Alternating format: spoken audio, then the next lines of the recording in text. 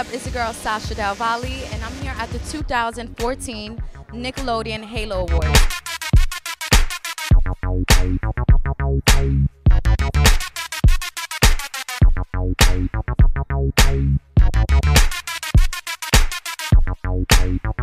Yes, trying, but it's not about me, it's about you tonight. It's not about me, it's about these young people. Kids, yeah, right? These young people are amazing. Like, you hear some of their stories, right? They're like, people like really changing the world at like the teenage level. Like, I would never be able, like, these kids make me look lazy.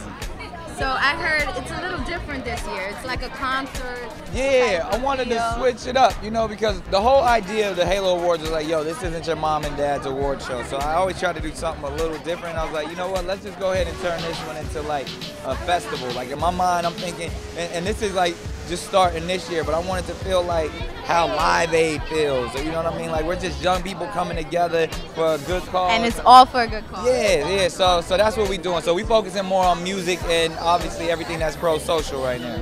So I'm excited. I heard Wild 'N Out got picked up for another season. You ready? I'm absolutely ready. I was born ready. Just making sure you're ready. Good. We might have to like include you in some games this time. You know what? I think I need to be a comedian this time. Yeah, we might have to get you in there. I think so. I ain't mad at that. Now, one more question.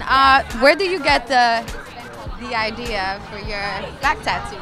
Oh, you know, it's like, you're inspired. Yeah, I haven't even showed everybody. It's almost finished too, but it's like, it's a lot going on my back. But, you know, obviously, you know, I was like, yo, you got to put something on there that you would never, ever regret. So everything that's on my back right now, you know, I thought this one out all the way. I put Jesus on my back. So me and Jesus ain't never going to break up. That's right. That's right.